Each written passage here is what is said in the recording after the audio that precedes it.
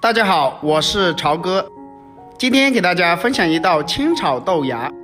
这样子炒出来的豆芽清脆爽口，吃起来也非常的入味，特别下酒又下饭。主要是这样做出来也不会发黄，看着都非常的有食欲。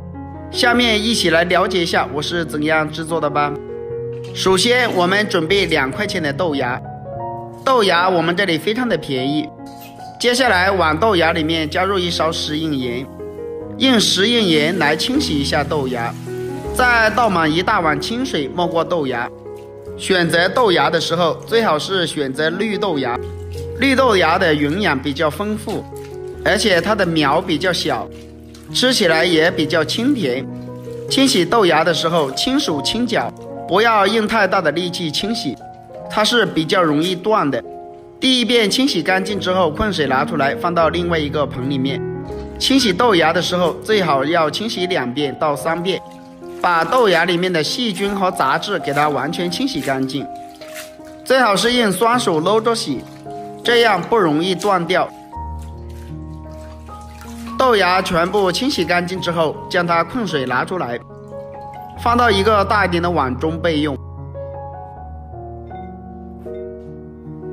接下来我们准备一把洗干净的韭菜，把韭菜切成小段。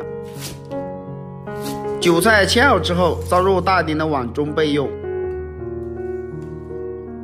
炒豆芽的时候最好是切点肥肉或者是五花肉都可以，我今天准备的是五花肉，把五花肉切成薄片，再改刀切成肉丝，尽量给它切小一点，这样比较容易熟。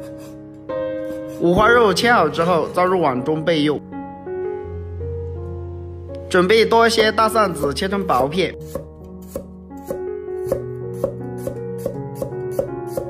片切好之后再改刀剁成蒜末，蒜末我们可以剁细一点，这样吃起来比较香。全部切好之后倒入碗中备用。喜欢吃辣的再准备几个干辣椒段。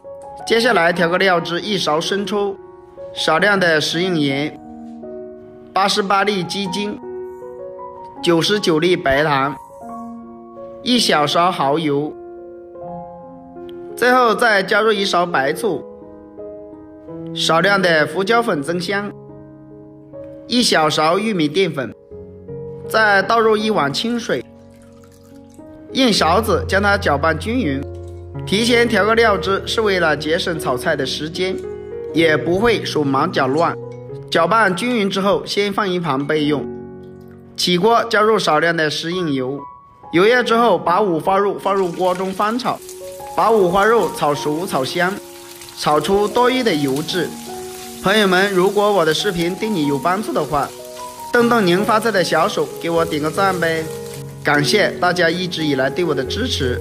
五花肉炒香之后，再把蒜末干辣椒段放入锅中，开大火快速的翻炒，炒出蒜香味和辣味。这里要多炒个几秒钟，一定要炒香。炒香之后再把豆芽也加进来。炒豆芽的时候我们要开大火炒，那样炒出来的豆芽清脆爽口，脆脆的，非常的好吃。我们开大火快速的翻炒均匀，